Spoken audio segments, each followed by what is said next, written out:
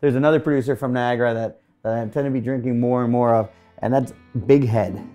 It's sort of a bizarre name, but if you see the proprietor and his son, they both have enormous heads, so hence the name.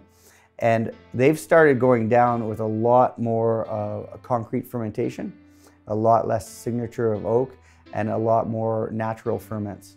So the wines are becoming more and more vibrant all the time. And you know what? They started at a pretty good point anyways.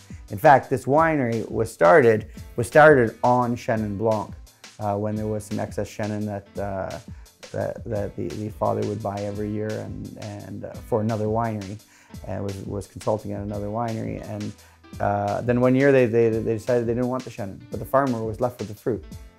So they said, okay, that's okay. I'm going to take the fruit anyways. I'm going to make my own wine and start my own label. And the winery was born from that.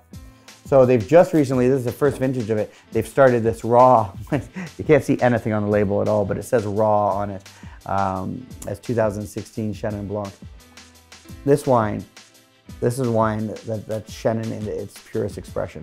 And to me, when I think of Chenin, I do think of it a little bit like Riesling. I think that it comes, always has that vibrant acidity, always has plenty of apple, even more apple than the Riesling has.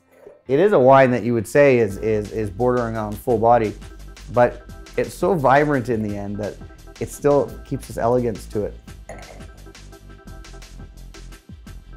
It's amazing, and it's a wine that if you were to open something like this, you should probably decant it 2 hours before and let it open up. I don't know if that sounds crazy with white wines, but this could certainly use some more. Look, it smells great right now, but the more exposure you give it, the more it's going to develop and open up and open up and open up.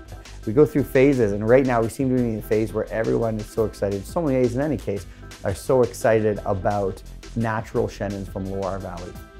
What do I mean by natural? That's a terrible term because it's super vague.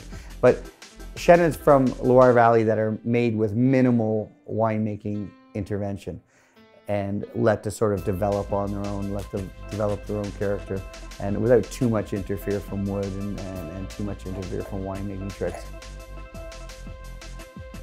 And I'll tell you what, if you're a fan of those Chenins, which can be extraordinarily expensive. In fact, I bet you my average price that I'm paying right now for these super exciting Chenins from Loire Valley is 70 bucks a bottle.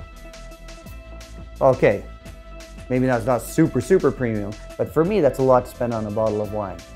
When I try this local product, it's better than most of them, and again, I think the price is about 30 bucks.